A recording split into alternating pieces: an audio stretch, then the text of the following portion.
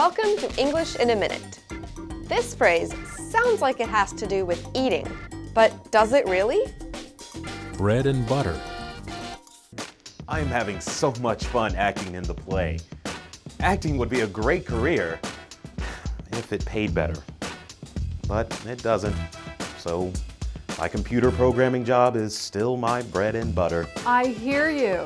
As an actor, it is hard to pay the rent and put food on the table.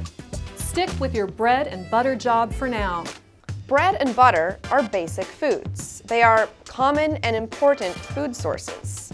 And that is what this idiom means. Something is your bread and butter if it is an important and dependable kind of income.